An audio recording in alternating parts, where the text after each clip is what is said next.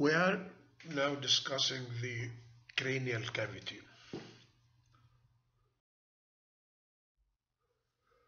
Before we open the cranial cavity, you have to know that the clavera or the skull cap bones are formed of two layers, an outer compact one and inner compact one with a spongy one in between. What we can see here is the diploic veins which lies between these two lamella, the outer and the inner one. This diploic vein will drain the skull bones, but the important point here to remember is that it communicates with the veins outside the skull by the meningeal veins, and also it will communicate with the veins inside the skull. So the meningeal vein will be now connecting those outside veins outside with the veins inside, and also with the diploic veins. Once you remove the skull cap here, as you can see the dura mater, the outer layer of the dura mater, with the meningeal veins and arteries, meningeal vessels radiating on its surface, as we can see here. That is the superior sagittal sinus, which is open to show the arachnoid villi granulations, those responsible for absorbing the cerebrospinal fluid back to the bloodstream. Then, when we reflect the dura mater itself, the two layers of the dura, now we can see the arachnoid on the undersurface of the dura, and we can see the cerebral vessels, mainly the veins which we can see here, and also the arteries, radiating on the surface of the hemispheres within the subarachnoid space. That's how it looks like: the central nervous system, the brain within the skull cavity with the brain stem, then the spinal cord here, the cerebellum on the back of the brain stem, just to show that the spinal cord will end at the lumbar 2 with the bimater, both of them at the disc between the first and second lumbar, upper border of the second. The bimater also will terminate at the same level, but continue at the phylum terminal. The dura and the arachnoid will end at the level of the second sacral piece. The spinal dura mater, the characters are being a dense fibrous membrane that encloses the spinal cord and the coda equina. The coda equina is the lower enlarged part of the spinal cord. Above is attached to the circumference of the foramen magnum,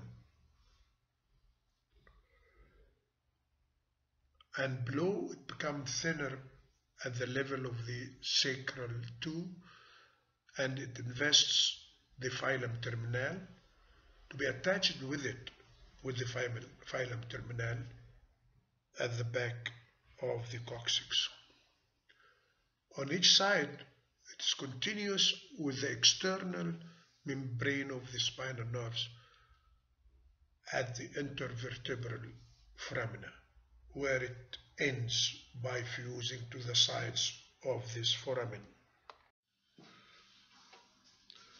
The spinal arachnoid matter,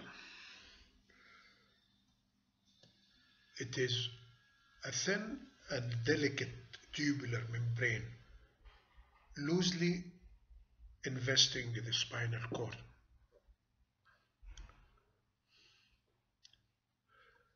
Above, it is continuous with that of the cerebral arachnoid matter. It ends also at the level of the second piece of sacrum, that is the spinal arachnoid matter. Between the arachnoid and the biomatter, there is the subarachnoid space, which contains the cerebrospinal fluid and the blood vessels surrounding and supplying the brain and the spinal cord. Within the subarachnoid space, there is some dilatation at certain positions, named cisterns. The largest of them is what we call it the terminal cistern. And that one starts at the level of the end of the spinal cord, at the level of the second lumbar, and extends down until the lower end of the arachnoid matter, which is at the level of the second piece of sacrum. That large space, which contains cerebrospinal fluid and some blood vessels, also contains the nerves of the coda equina, the lower lumbar, the sacral, and the coccygeal nerves. And this space also is the place, the best site for a lumbar puncture. And there is multiple uses of this lumbar puncture.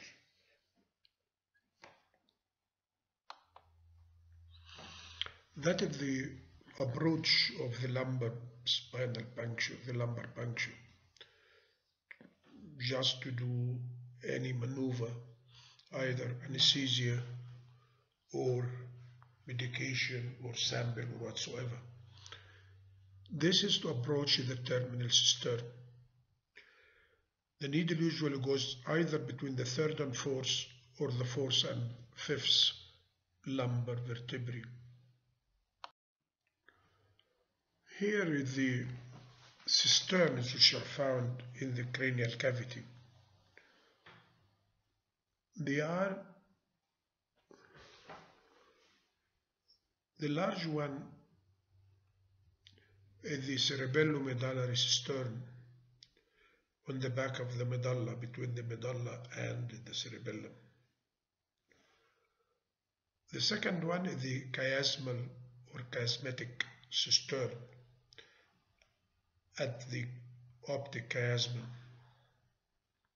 The third one is the interpeduncular cistern, which is found at the interpeduncular fossa of the midbrain, and the pontine cistern, which is found at the pontomedullary angle.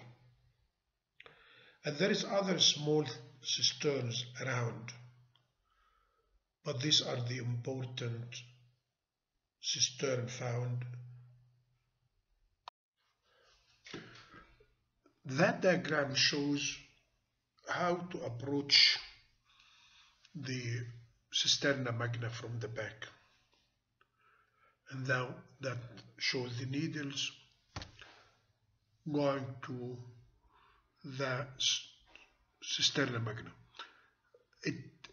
That approach is just below the foramen magnum, above the atlas, at that space where the needle show to drain the cerebrospinal.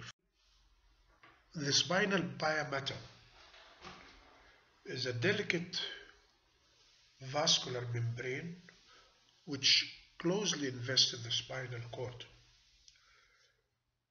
It gives the glistening shape or appearance of both the spinal cord and the cerebral hemispheres with the brain stem. It is very closely attached or fixed to the surface of the spinal cord and the brain. There is a ligament which we call it the denticulate ligament, which consists of 20 pairs of triangular ligaments. That's why we call it denticulate on each side, extending from the spinal cord on each side between anterior and posterior roots of the spinal nerves. It ends by fusing with the spinal dura mater at the intervertebral foramen. Those ligaments help in fixing position of the spinal cord. The filum terminale is the lower part of the pia mater, is an extension from it beyond the conus medullaris, and this conus medullaris is the lower enlargement of the spinal cord. Out of that enlargement come the spinal nerves, the lower lumbar and sacral, which we call them all the coda equina. The intracranial hemorrhages. Usually there is three types: extradural or epidural, subdural, and subarachnoid. The extradural or epidural, the collection of the blood between the bones of the skull, the clavera usually, and the dura mater, the preosteal, the endosteal layer. And this usually accompanied by fracture of the skull bones. Second type, the subdural, is found between the dura and the arachnoid matter. The third one is the subarachnoid hemorrhage, where the blood will be in the subarachnoid space, which will flow around the whole brain and extend to the spinal cord, can extend the spinal cord with the cerebrospinal fluid. That is the nerve supply of the dura mater, the outer layer of the dura mater. The dura mater is formed of outer layer and inner layer. The outer layer is not a true meningeal layer. It is the periosteum on the inner surface of the skull bones. We have the pericranium outside, the endosteal or the outer layer of dura inside. They surround completely the bones of the skull and come continuous through the sutures of the skull until these sutures are closed and ossified.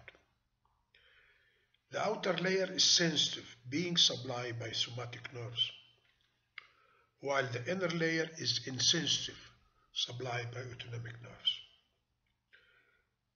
The nerve supply of the dura, as shown here, is mainly by the branches of the trigeminal nerve. Some other nerves will share in the supply of the dura mater, mainly the vagus and the hypoglossal, and some cervical, second and third cervical. Some examples are here: the anterosomoidal, the posterosomoidal branches of the nascillary of the ophthalmic nerve, meningeal branch directly coming from the maxillary nerve, the mandibular nerve, meningeal branch of the mandibular, which is this nervus spinosus, to the anterior and the middle cranial fossa. There is a branch also from recurrent branch of the ophthalmic nerve going down to the back in the posterior cranial fossa. Branches through the foramen magnum from the cervical vertebrae here, cervical nerves here, and from the hypoglossal nerve and the vagus nerve. These are all somatic supply of the dura mater. Considering the cerebral dura mater, it's formed of two layers, outer layer and inner layer, as we said. The outer layer is the endosteal layer, and it is not part of the meninges. It is the periosteum on the inner surface of the skull bones, as we said. The inner layer is the true meningeal layer, and this inner layer gives a number of folds which will separate the different parts of the brain inside. That is number one for the function of the inner layer. Number two, between the inner layer and the outer layer, there is some spaces which are formed for venous circulation inside the skull cavity, the cranial cavity. And this is the dural sinuses. The outer layer and the inner layer are very much attached to each other, fused together, except at the places where these dural sinuses are formed. Some other dural sinuses are formed between or within the inner layer itself. We are going to talk about the dural folds, which are coming or formed by the inner layer. The first one is the falx cerebri, number one. Number two is the tentorium cerebelli. Number three is the cerebellar falx or the falx cerebelli. And number four is the diaphragma celli, which covers the pituitary fossa or the hypophyseal fossa. There is a fifth one which lies at the apex of the petrous part of temporal bone, covering the trigeminal ganglia, called cavum trigeminal. These are the main five folds of the dura mater. The falx cerebri, the largest one, is formed of, or it has three borders with an apex and base. On the right, it is shown the superior border attached to the undersurface of the vault of the skull. It's strongly attached to that part of the vault of the skull. Inferior border will arch over the corpus callosum, as will be shown in the next slide. The apex is attached to the crista galli, part of the ethmoid bone, and the frontal crest, the internal frontal crest.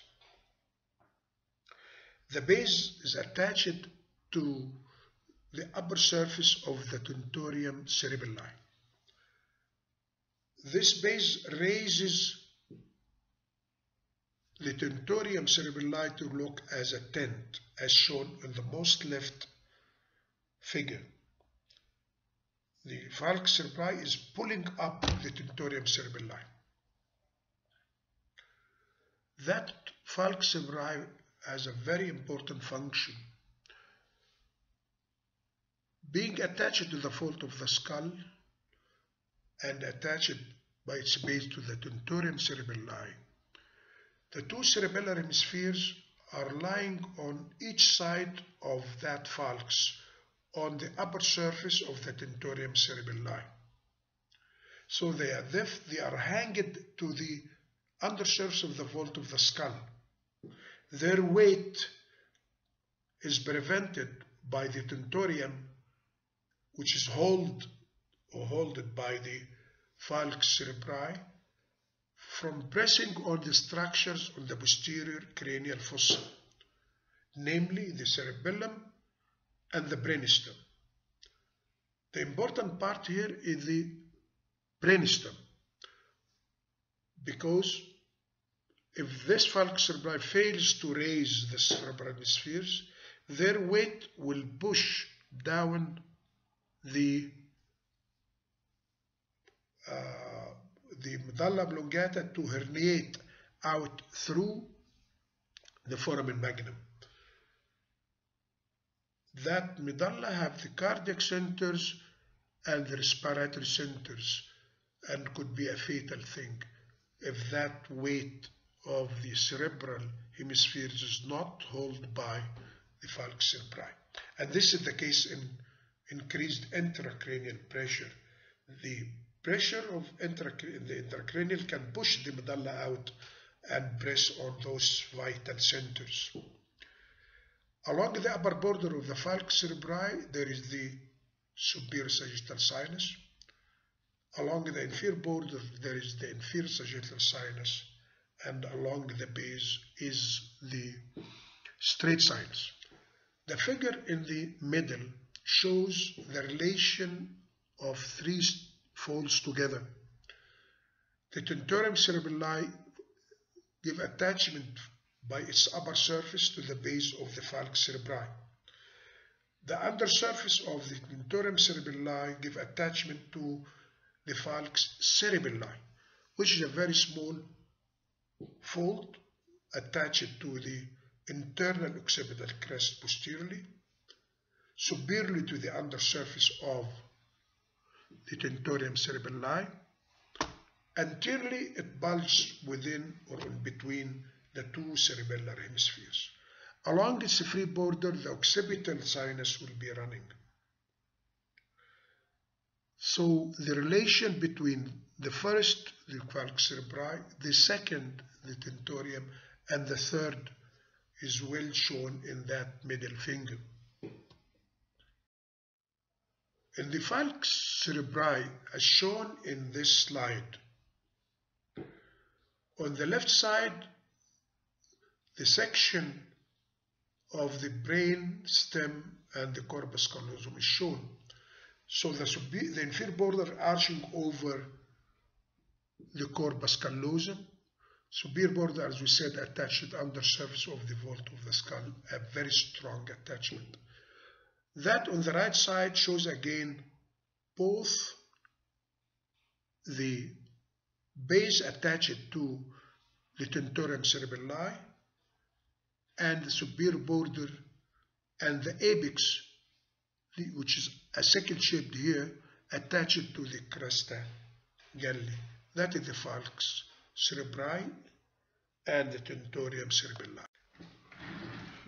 The tentorium cerebelli, as we have seen it, having an upper surface attached or give attachment to the base of the falx cerebri, inferior surface which give attachment to the falx cerebelli. The falx cerebri is pulling it upward, so the upper surface looks like a tent. It has an attached border and free border. The attached border is attached to the sides of the posterior cranial fossa, to the posterior border of the petrous part of temporal bone, and the sides of the groove or transverse sinus on the occipital bone. The free border lodges the midbrain, surround the midbrain, the upper part of the brain stem. The free border and the attached border are attached to what we call it the clinoid processes. The free border will cross the attached border to reach the anterior clinoid process, which is a part of the root of the lesser wing of the sphenoid. While the attached border will give attachment, will be attached to the posterior clinoid process on the sides of the dorsum silli on the body of the sphenoid.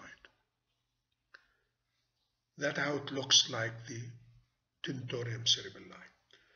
But the point of crossing between the free border and the attached border is the landmark for cranial nerve's course. The course of any cranial nerve will come from the brainstem, from its origin, to pierce the bia, the arachnoid, and the dura, the covering of the brain stem. So, at the point of crossing, here is the trochlear nerve piercing the dura mater. In front of the crossing, here is the oculomotor piercing the dura mater, coming out. Behind the crossing, on the sides of the posterior cranial fossa, the trigeminal nerve will be piercing the dura mater. On the clavus of the skull, where the bones and the midbrain will be lying, the abduced nerve will pierce the dura mater. The tentorium cerebelli and the attached border, there is the transverse sinus and the superior petrosal sinus. In the middle of the upper surface, there is the straight sinus. So it's related or give boundaries or attachment to the three sinuses. The superior petrosal along the anterior part of the attached border, the transverse sinus along the posterior part, and the straight sinus at the upper surface. Now for the dural venous sinuses. As we said, the dural venous sinuses are places or spaces between the outer and the inner layer of the dura mater.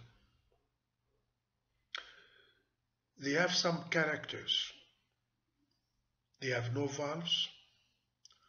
There is no muscle layers within their walls compared with the veins, so it's more smooth from inside. Being valveless, the bloodstream can go either from back to front or from front to back. If there is any pressure on the front, the blood can go to the back, tumor or whatsoever. If there is another pressure on the back, again a tumor or something, the blood can go to the front. So this helps in releasing the intracranial pressure from the venous side. The dural venous sinuses usually are classified into single and bird. The bird venous sinuses are on the posterior border of the lesser wing of the sphenoid, the sphenoparietal or sphenoorbital on each side, which will join the ophthalmic vein to form the cavernous sinus on each side.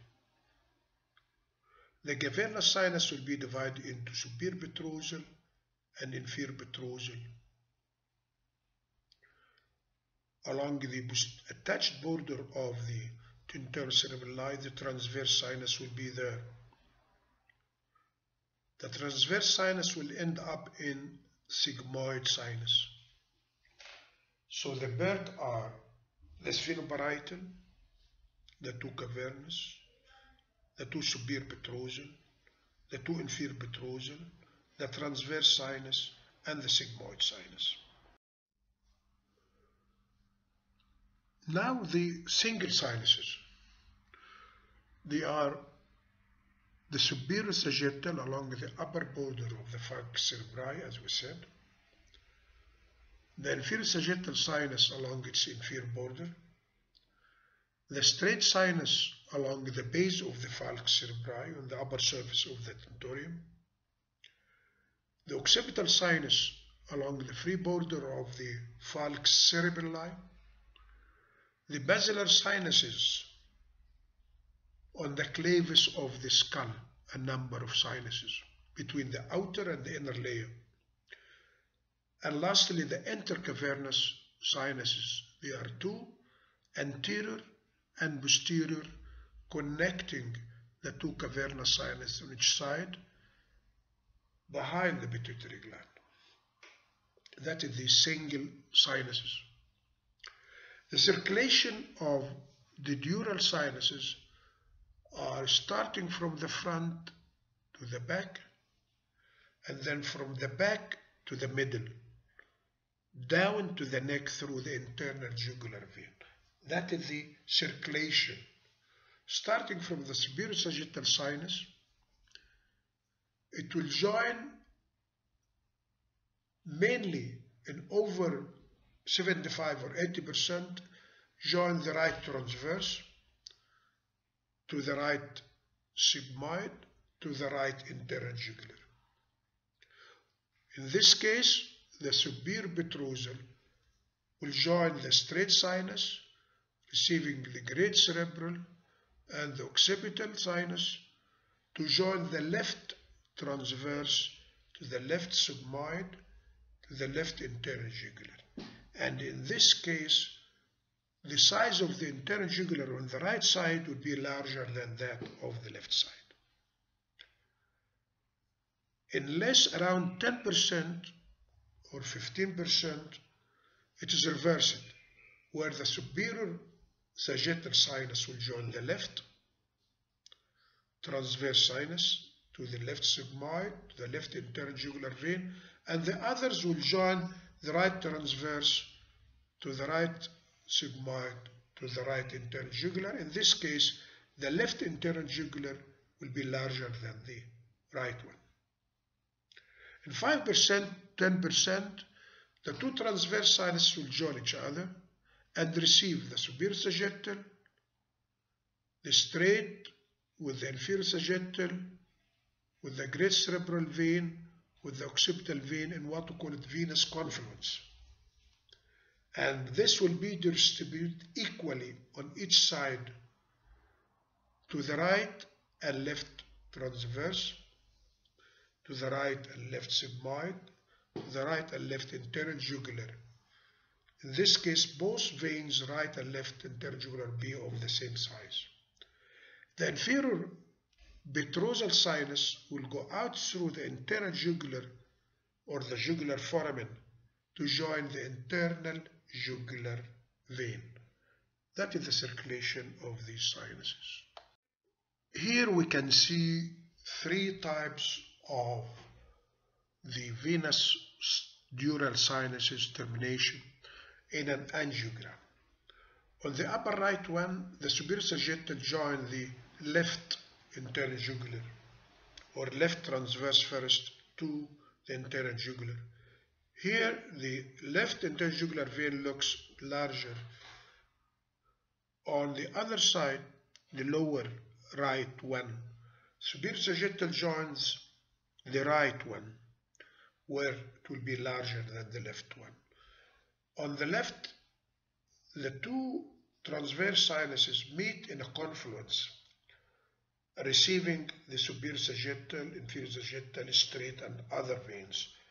So both of them, the internal jugular on each side, are almost of the same size. In the superior sagittal sinus, the main feature is the arachnoid villi and granulations. Here is the arachnoid granulations here, and this small villi can be there. A collection of villi can be forming a granulation over here. And that's how it looks like on the surface of the brain, the arachnoid granulations along the side of the superior sagittal sinus. These arachnoid granulations and villi will bring the subarachnoid space into the superior sagittal sinus cavity. That is here the pia, that is the arachnoid, and here is the subarachnoid space here. That is the dura mater here. Dura, arachnoid, and pia. So subarachnoid will be within the venous stream for absorption of the cerebrospinal fluid. The important one, sinus, within the cranial cavity is the cavernous sinus. It is found on each side of the body of the sphenoids and the sides of the pituitary gland, as you can see. This cavernous sinus has important relations and communications. It's formed by the union of the ophthalmic veins and the sphenoparietal sinus. And found on each side of the body of the sphenoid, as we said. Its cavity is divided into different small cavities. That's why we call it cavernous. Its wall is double layer, and there is some nerves embedded in the walls. It ends by dividing into superior petrosal and inferior petrosal sinuses. Its communication is very important. It receives a lot of number of emissory veins from different foramina. The most important of them are the ophthalmic vein through the superior orbital fissure and the pterygoid plexus of veins. These two sites are very important. The pterygoid plexus of veins, which is found in the infratemporal and the trigopalatine fossae, which drains important areas at the mouth, the pharynx, the larynx, the teeth, part of the tongue, and infection is very common among these sites. Also the ophthalmic veins, which drains the area of the face. One of them is the dangerous area, which is bounded by the superior superciliary arches or the eyebrows and the angle of the mouth. This is the dangerous, what we call it, dangerous area of the face. Infection through these two sites is very common and can occur, and it leads to infection of the cavernous sinus, and this is a very serious condition which can lead even to death. The symptoms and the presentation of infection of the cavernous sinus can be presented by the affection of the nerves found in the lateral wall, which are the oculomotor, the trochlear, the ophthalmic and the maxillary nerves, and in the floor, the abducent nerve. The oculomotor, the trochlear, and the abducent are the three nerves, motor nerves for the muscles of the eyeball. And infection or affection of the cavernous sinus can be presented by altering any movements of the eyeball. Also, affection of the ophthalmic, the maxillary, can be presented by neuralgia on the face. The relations of the cavernous sinus. Here is the contents of the cavernous sinus and the relations. Medially, the pituitary gland will be there, and the body and the sphenoidal air sinuses within the body of the sphenoid. Lateral will be the angus of the temporal bone, the temporal lobe of the brain. Inferiorly will be the body of the sphenoid. Superiorly will be the interpeduncular fossa of the midbrain, containing the intercarotid artery and other contents.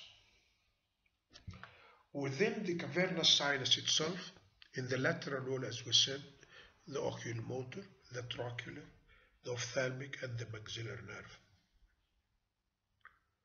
In the floor, the intercarotid artery, and lateral to it, the abducent nerve. Inferolaterally is the trigeminal ganglion, where we said infection within the cavernous sinus will affect this ganglion, which can lead to neuralgia of the face. That's how it looks like, the intercarotid artery as it reaches the cranial cavity, passing through the carotid canal upwards, and then forwards and medially upwards, then forwards and medially. Then in the upper opening of this is the foramen lacerum,